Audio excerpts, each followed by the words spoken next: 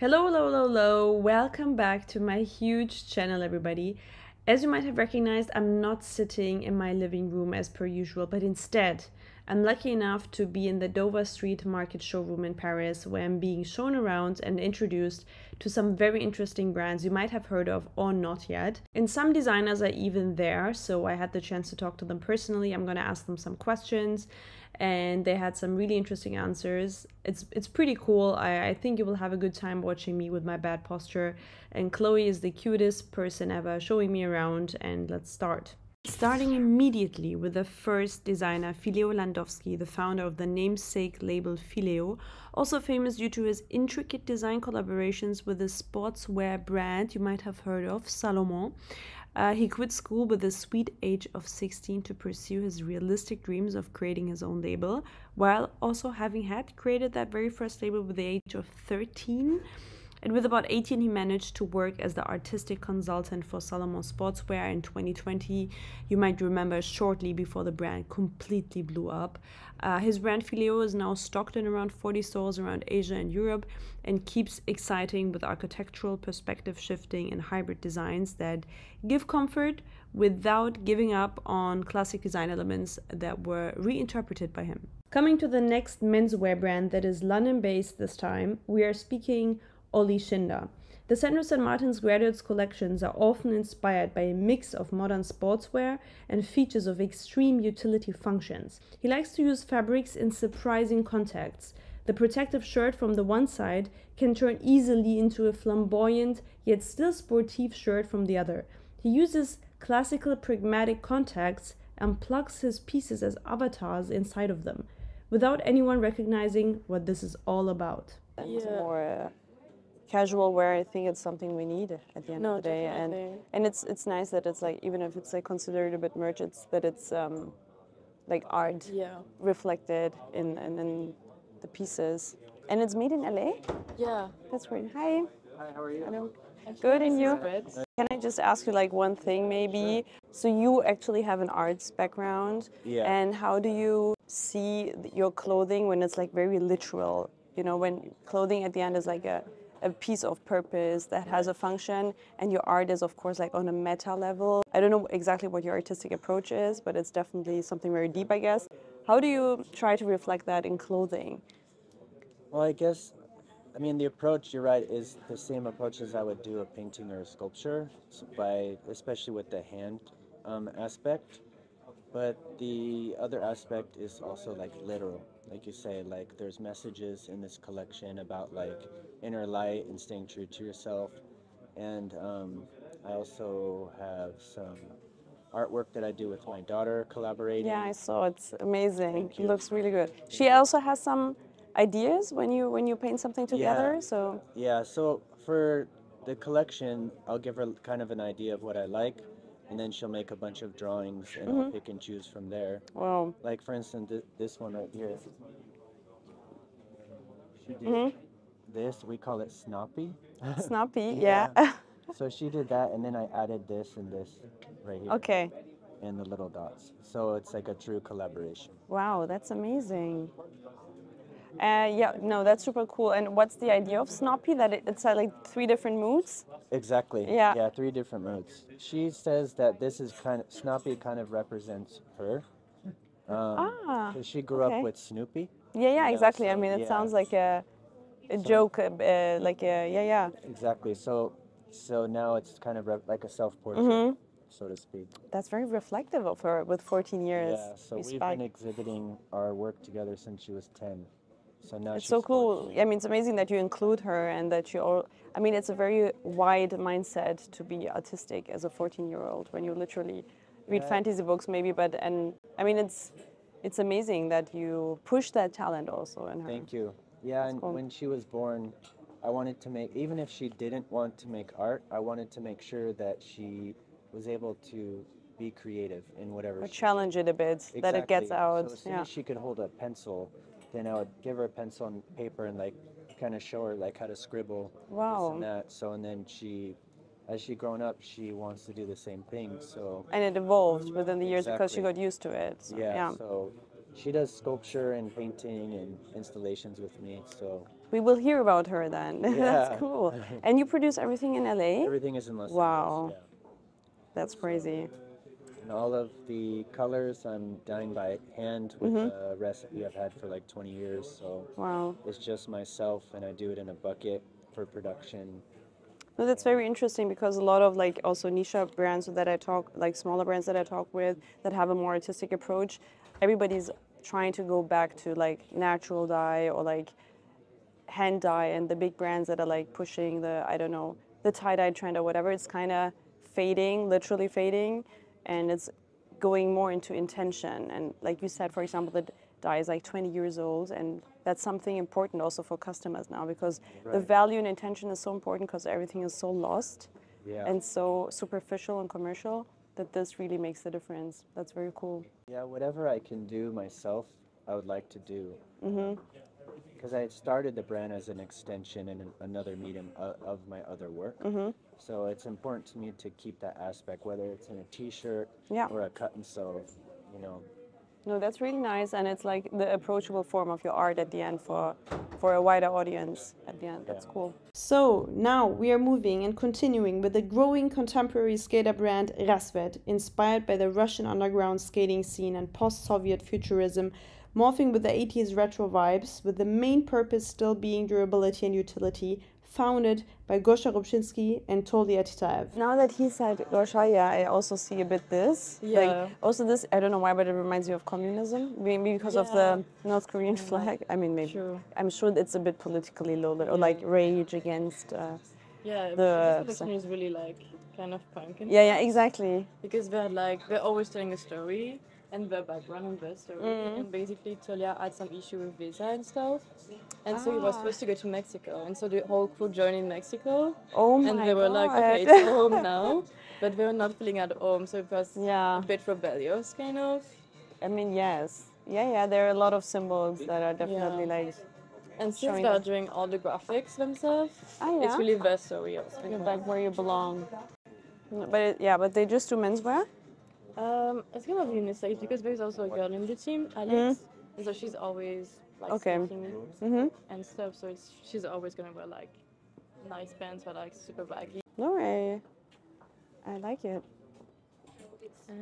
We're entering the second room now, where we will find the more tailor-wear inspired brands, starting with Rai, founded by the LA-based designer Drew Curry.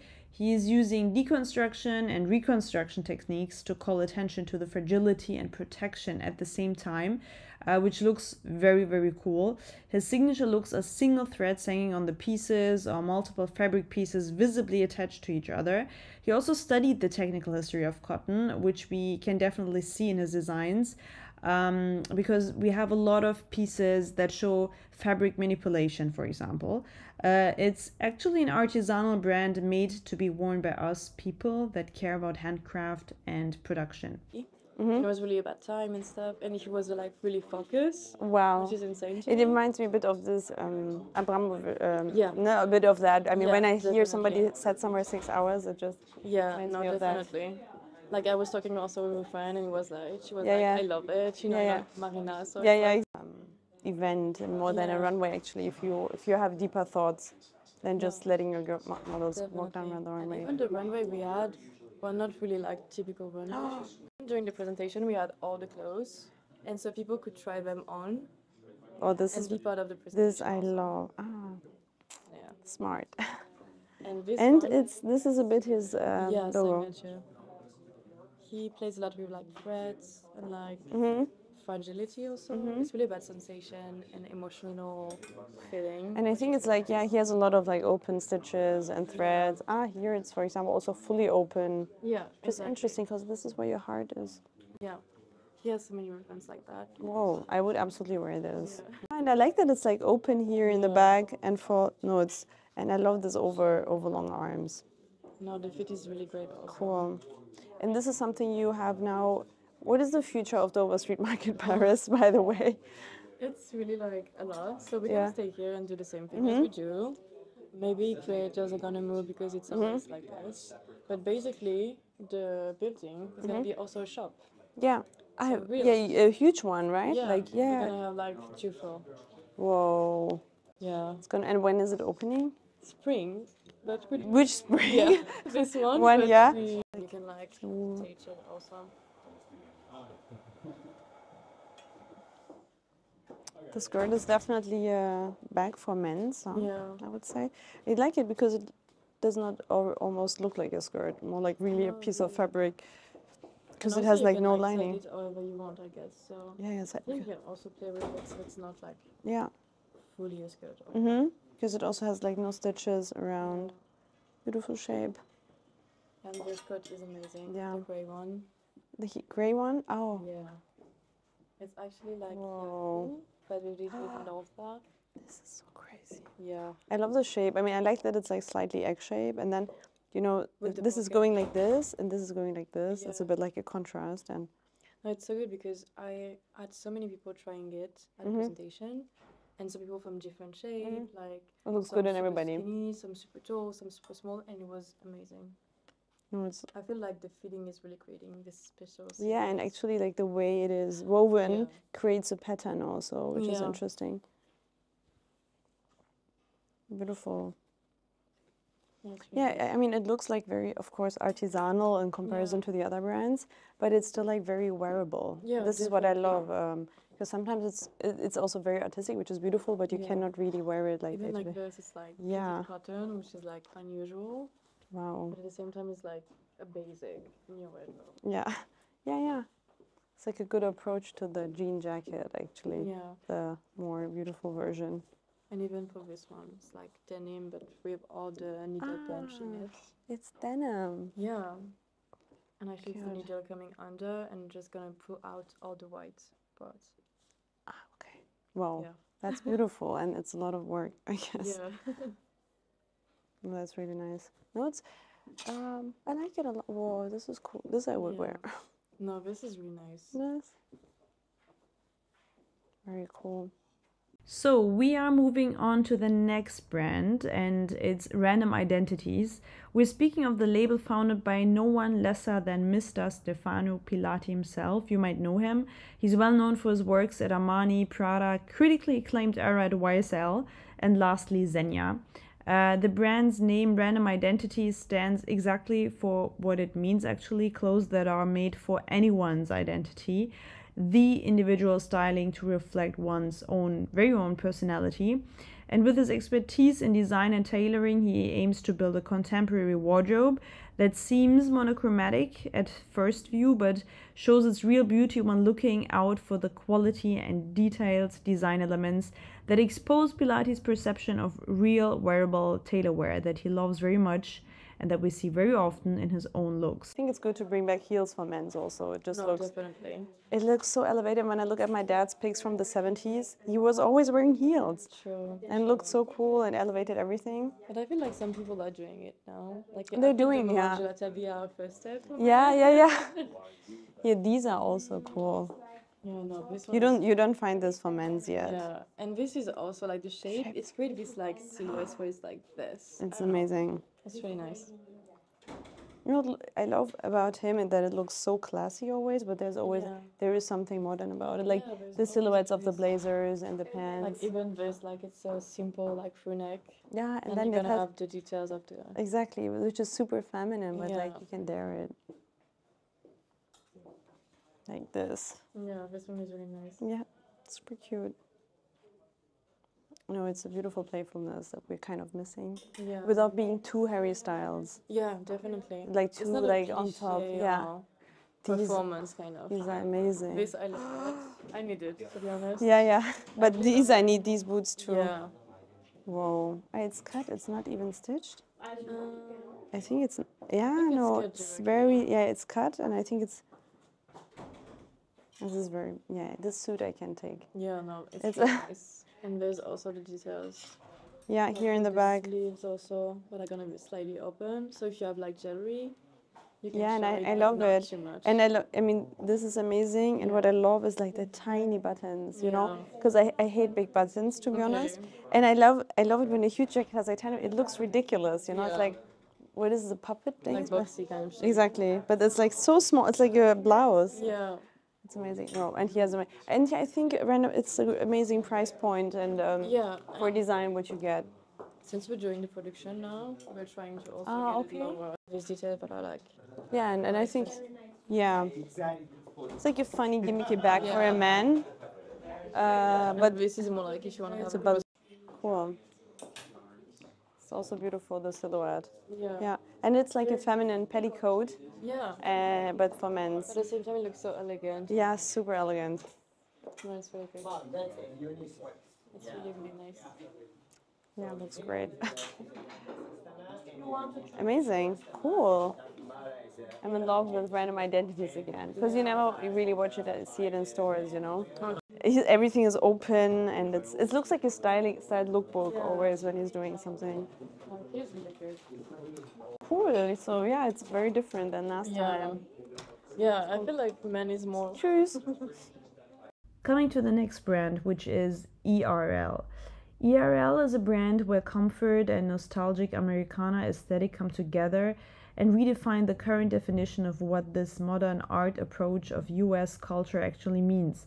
Founded by the talented multidisciplinary artist and designer Eli Russell Linnetz, ERL has become the melting pot of romantic nostalgia and zeitgeist appropriate streetwear. It always looks like one knows the pieces from somewhere from a long time ago. That's the unconventional and unique technique of Eli, making us believe we are living in an old photograph of better days, watching ourselves have fun and be wild. The dye wool sweaters that I love so much. Oh, but we have it here. What is it? It is the blue version this time. I see the scarf. Yeah, but it's like the same one. Yeah, I love it. In the same blue. Are you also doing the production here? No. We're doing. Oh, Yeah. you're turning, Yeah, getting the production big. department has so many work for men. Wow. Yeah. No, I like it. It's playful. Yeah, but even this type of Uji, It's like printed. Yeah. Printed on. Yeah, this exactly. wool. And it's super comfy. Like for winter, it's like. Yeah, and it also looks interesting. I think Yeah. that's like. Well, sorry, No, it's fine. I will manage.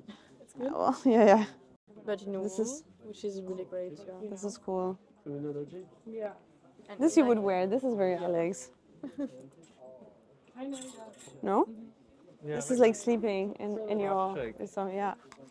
Oh, yeah, and I think it's getting a bit more toning down. It's getting a bit more wearable, no? Because I mean, I think like every young brand, he was like starting with like more like colorful. I loved his lookbooks always. Yeah, because he's really. You know the one with the kids, with the Yeah. kid. Oh my god, that was so He has beautiful. really his background in like filmmaking. And he's super young, right? Like he's. Yeah, I don't know his age, but he's like. I know he started like when I think he was like 24 when he Yeah, started, Yeah. and he was already like in music, and I don't know. I once read about it. I He don't know also anymore. worked with Lady Gaga, Kanye West, but always on the creative side. Yeah. And so he has really his design of like. I want to do like character, but when it's more like a character. Yeah. And so It's still like always the coziness, and it's like. and it's super warm also. Yeah, it's like super. This is cute. Yeah. I love it. And there are so many colors. The color is also nice. Yeah, and it's nice to change every season. Yeah. Even for this one. Like, Yeah, it's exactly. like This year, classic. I know the green was in Yeah. summer, and I think We had pink. we had Yeah, I like that it's like washed. black, So neon pink. I think the coziness. This is whoa. Yeah. This I love. Yeah. Vintage tees are of course back since ever. This I love. Yeah, this Fantastic. one is really nice. This is cool. This I would, okay. But this is killing me. Wow. That's crazy. Especially since our apartment is always so cold. Yeah. The thing about Dover Street overall is like, how can you have, I feel like it's family. Oh It's yeah. really- and it's not pretentious, and it's so, and every time I'm like, it must be a part of the business model. But no, I think it's just so genuinely family and caring. It's really Yeah. caring. It's really like I don't know. I mean, since but when this does building is production like the brand? You know, production Yeah. always hates the brands because they're being abused, and Yeah. and here's like you get like little tiny gifts from the No, mommies. it's so nice. And even the whole thing is like this. I think it's because also the building and the doverstreetmarket Paris Yeah. company is so young. Hey guys, that's about it. I hope you liked the video. Don't forget to subscribe if you like this content here. I hope it was okay to not see me for once right in front of the camera. Maybe it was also a blessing. See you to the next one. Have a great day. Ciao.